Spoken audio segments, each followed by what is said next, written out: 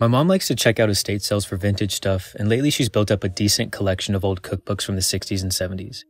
These books are like a time capsule into the state of cooking and dining at the time.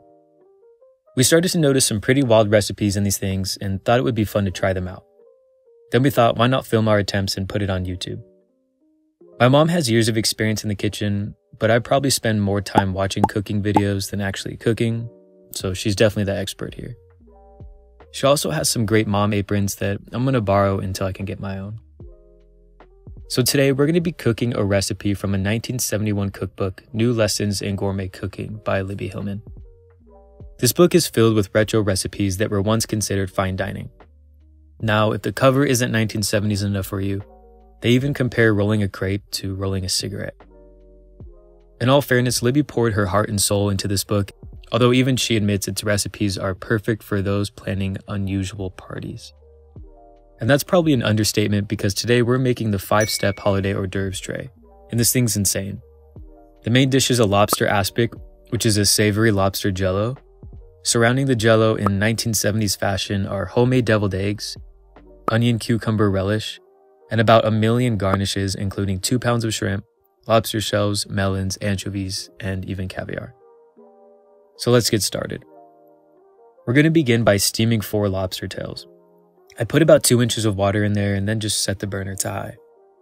We used 3 to 4 ounce tails, which called for steaming for about 4 to 6 minutes, but I just pulled them once they turned fully bright and started popping out the sides. An easy way to get the meat out is to take a pair of scissors and cut along the sides of the bottom of the tail.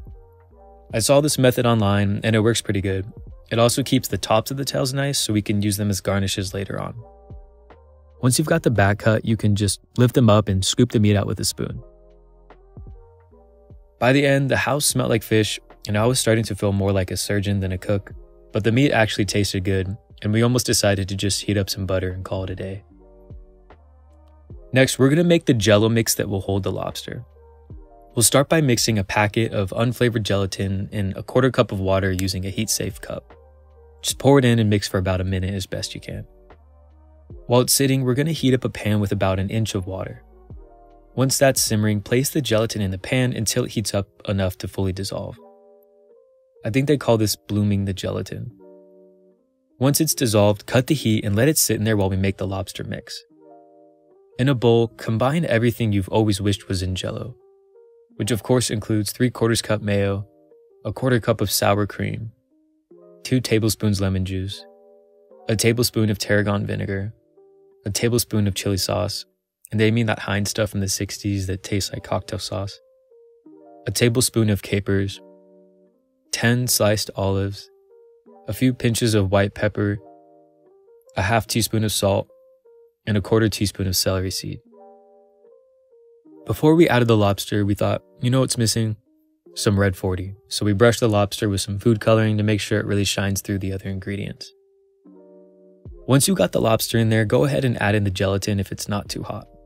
Mix until combined and then pour everything into a loaf pan or whatever mold you have in your kitchen. Cover it and put it in the fridge for at least 3 hours to set. While that's getting cold, we can start the deviled eggs. Hard boil a dozen eggs for about 8 to 10 minutes and peel once cool. We discovered that my mom peels hard-boiled eggs by cracking them and blowing into the top. Does anyone else use this method? We thought it was pretty strange. Once you got them peeled, cut them in half lengthwise, then grab a spoon and scoop out all the yolks into a bowl. Once you got all the yolks out, smash them with a fork until they're mashed up pretty good.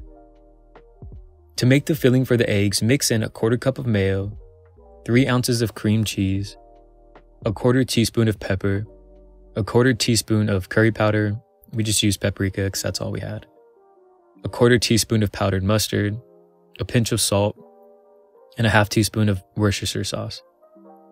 Combine everything together, mix for a minute or 2 until it's smooth and there's no lumps. Now for some mother-son bonding. Also, my mom cut her finger, that's why she's wearing gloves.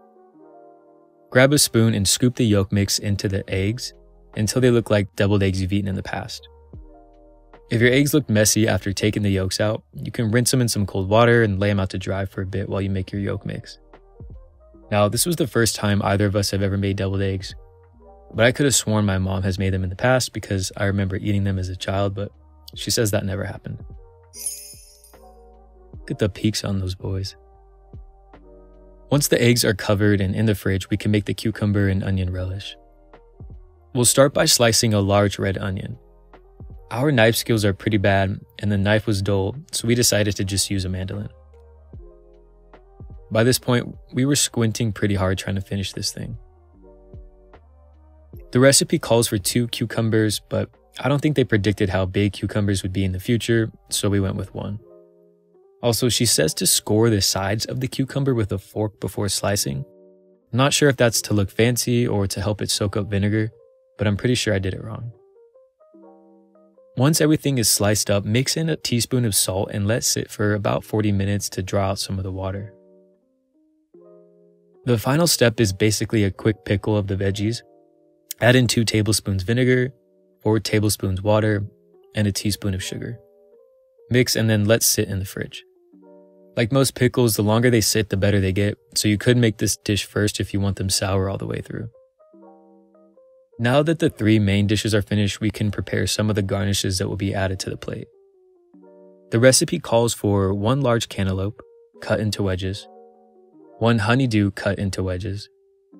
If you can't get your hands on some melons, she recommends substituting segments of 2 pink and 2 white grapefruits, 1 large avocado, 1 bunch of parsley, some chives, and 2 pounds of cooked shrimp. We got lazy and just bought cocktail shrimp from a package, but I stand by this decision because there's no mess and look how nice they look. Also, who cooks 2 pounds of shrimp as a garnish?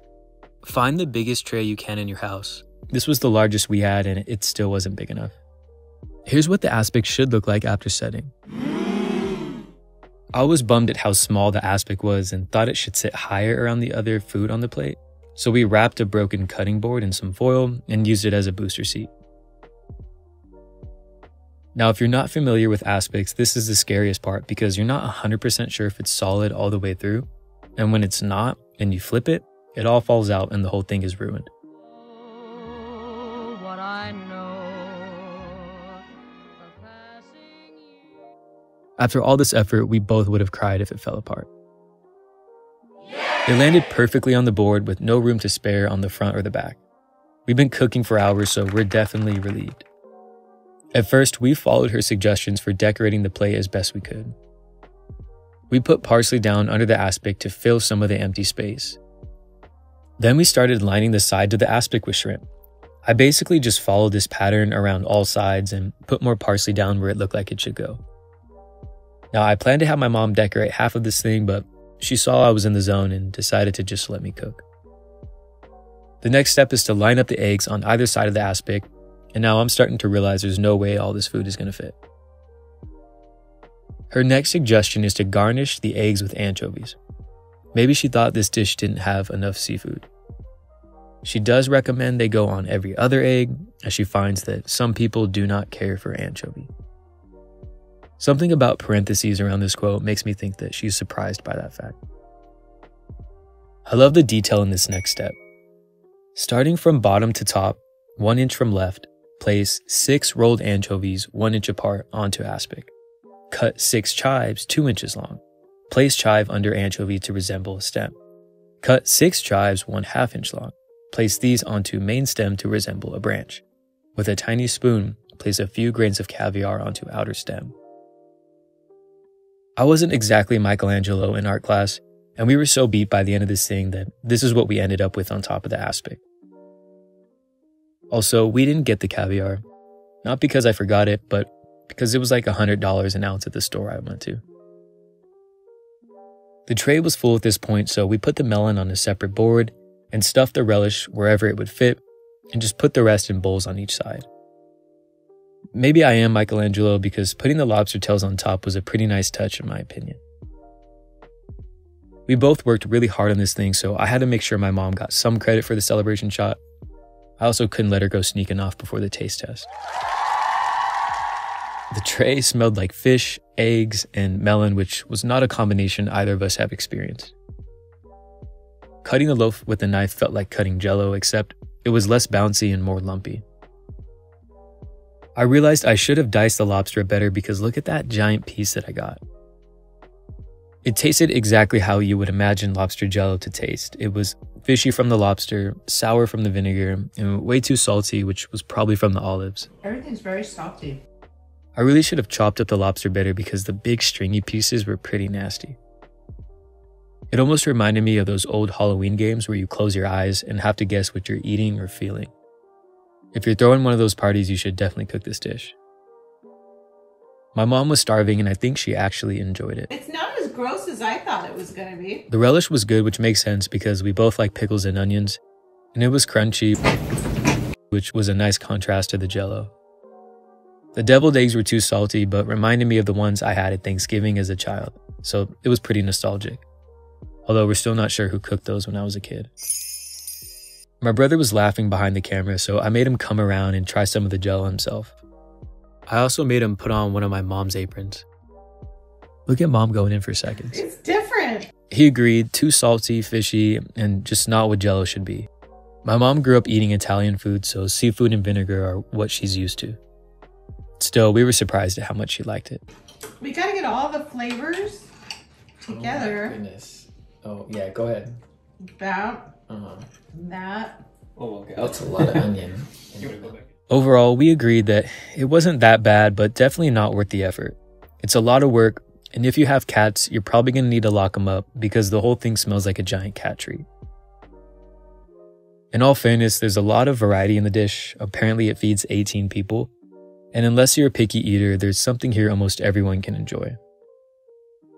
After cooking and filming for almost 12 hours, it's time to shower off the smell of lobster and call it a night.